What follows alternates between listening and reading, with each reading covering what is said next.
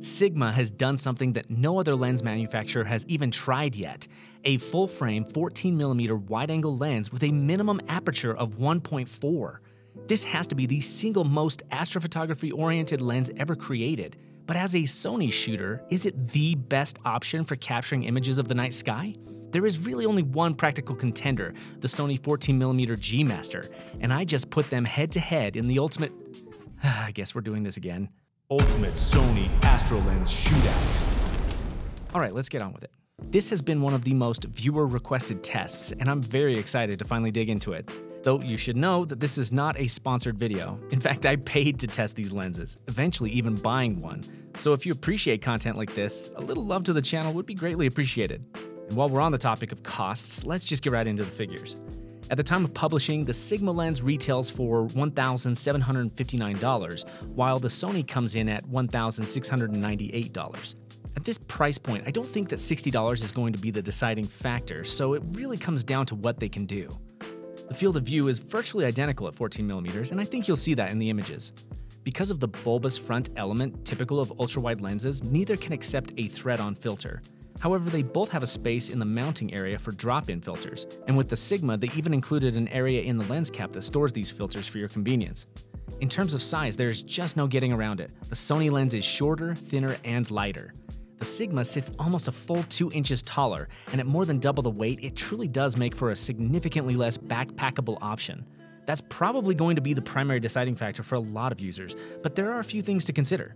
If you're planning on using a gimbal, the Sony lens is far less of a strain on both the servos and your arms. It actually gives you a pretty decent amount of clearance for this type of lens. I probably wouldn't use the Sigma on a smaller gimbal like this one at all. That being said, I have already performed some tests with the Sigma attached to a lightweight star tracker, and it honestly worked just fine.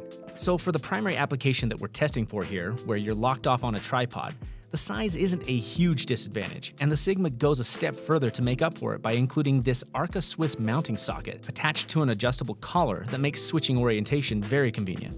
Back to the topic of packing, I will say that while the bag that comes with the Sony is nice, I have to say that the Sigma bag inspires more confidence for travel, with fitted padding from top to bottom. But who knows, maybe for you this thing just takes up too much space. As we look at the physical features on each, there are some meaningful differences. Each has the standard manual and autofocus switch, a programmable button, and an aperture ring click switch. But with the Sigma, you also get an aperture ring lock switch, which locks the dial in the A position to limit control of aperture to the camera's settings, and this manual focus lock switch, which locks focus in its current state so that the focus ring can't accidentally adjust it. These are both invaluable additions for star photographers. In theory, if you only ever used this lens to shoot the stars, you could set a perfect focus once, lock it out, and never have to worry about it again. If you're curious about how each handles autofocus in day-to-day applications, I can't say I have any complaints. Both are quick, quiet, and competent. However, you may notice one strange difference in focus breathing. When shifting from near to far, the Sony lens trims the field of view slightly, while the Sigma lens produces this interesting barrel distortion as it maintains the same field of view. Not terribly important for photography, but something you might keep in mind if for some reason you ever use this lens for manual video work. The one spec that we haven't mentioned yet is probably the most important difference between these two lenses, and that's aperture, with the Sony manufactured lens at f1.8 and the Sigma at f1.4. We've seen in recent videos how important aperture can be, but only testing will tell if that holds true between these two. As always, these are the raw, unedited images.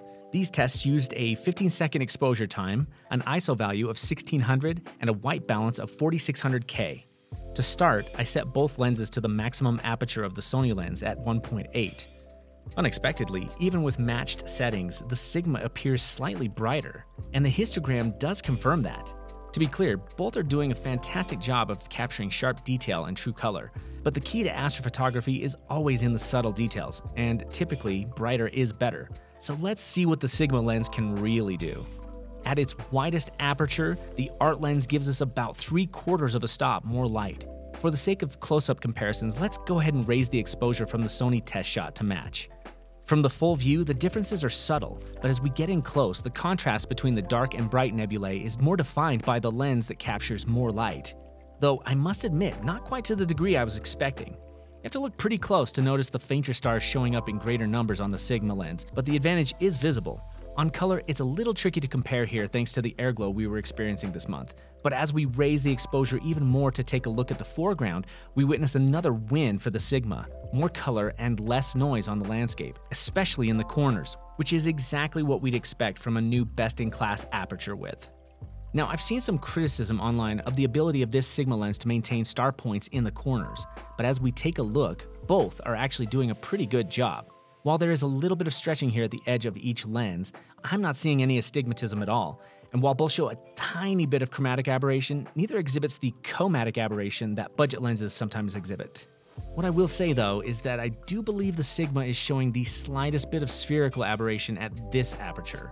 It's possible that some of you may have noticed it, the faintest haze over the image highlights, which notably seems to completely vanish at f1.8.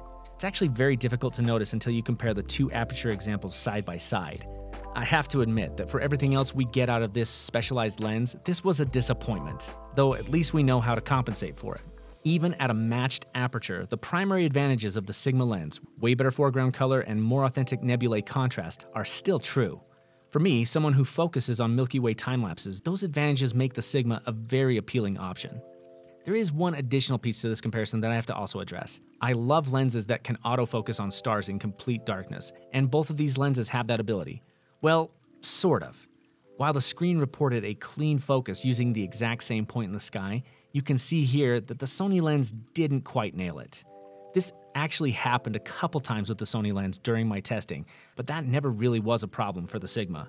Perhaps that's just a small quirk of the specific unit I was testing, but either way, it's going to be best to double check your focus when using the G Master lens. Now, is that going to be a deal breaker for astrophotographers? Probably not. In fact, the main takeaway from this shootout is that both of these are extremely impressive lenses.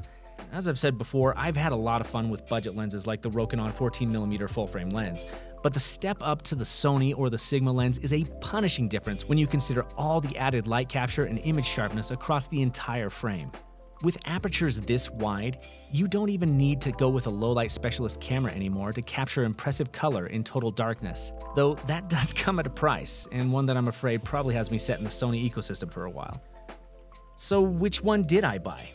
The Sony is almost an obvious choice if one of your main considerations is portability. It is a phenomenal lens for this use case and comes at a pretty reasonable size. But my Milky Way shooting style is pretty stationary, and at this price, I had to have the best.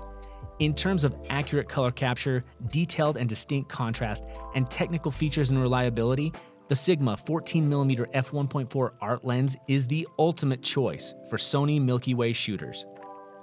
As I said in the beginning, this video was only sponsored by my own wallet, so if you'd like to help me justify making more videos like this, subscribe to the channel and leave me a comment about which cameras and lenses you'd like to see me test in the future. If you liked this video, you'll probably also like the one I did comparing all the Sony Alpha 7 cameras, which you can watch right here. We've got a couple more night sky photography comparisons already in the works this summer, so thanks for watching and I'll see you on the next one.